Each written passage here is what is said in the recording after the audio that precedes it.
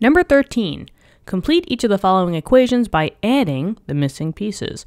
And then we have this kind of balanced equation here, where we have an atom of aluminum with an atomic mass of 27 and an atomic number of 13 coming together, so plus a helium atom, right? 4 on the top, 2 on the bottom. And that's going to transform into 2 pieces here. We need to find out what this question mark is. So, in order to do that, let's erase this question mark, right? Because nobody wants that. Boom, it's not even there anymore. And let's put in our notations, right? So usually with all of these, you have some bigger letter. In these case, we see aluminum and, we see aluminum and helium and an N, which is a neutron. And then you have those numbers that are on the top and the bottom. So that's basically what we have to find out. We have to find out all 3 components of this guy. All right. Now, when we're doing this, think of this yield sign as an equal sign. And let's just focus in on the top numbers. And what I'm going to do actually maybe, hold on, I don't want to do that. But let's just erase this and let's put a different color down at the bottom. So now what we're going to do is we're going to focus in on the top numbers, right? So let's see. We got a 27 coming together, so plus a 4 equals something plus 1. Let's write that down on, on the sheet of paper. Well, on the computer screen, right?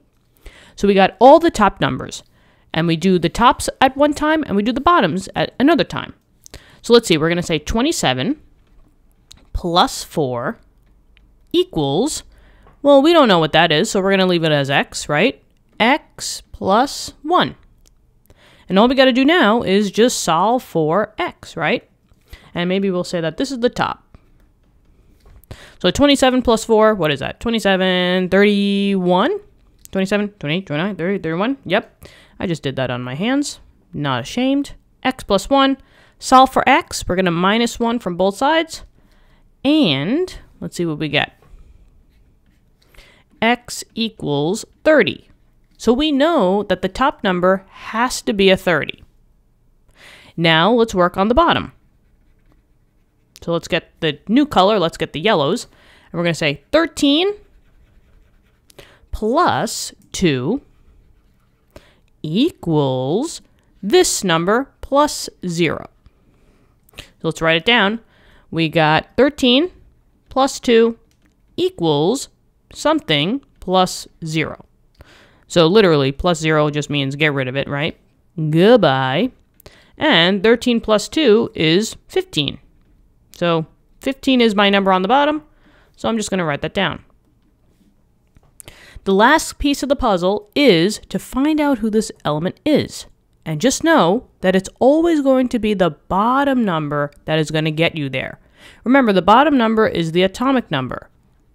And all of those are unique for each individual atom. So all we got to do now is go on our periodic table and find out who has the atomic number 15. And it's all the whole numbers. Don't look at those decimals. That's not what we're looking for. We're looking at those big, nice whole numbers. 5, 6, 7, 8, 9. And we're going to try to find the one that has 15. And that's this guy. Whee! 15 is capital P, phosphorus. And that is your final answer. And I guess we can color this in like that, right? Boom. And that's it. Hope this helped. Let me know in the comments. It's nothing more than just adding the top, adding the bottom, and seeing what you get. So hopefully this helped. Let me know in the comments. Thank you so much for viewing the video. Subscribe to the channel. And we opened up memberships for this year. We got tons of new stuff coming out this year for you guys. And I'm so happy to be with you guys, teaching you and, getting the good grades that you guys want. So if you want to become a member and you want a little bit more perks, check it out.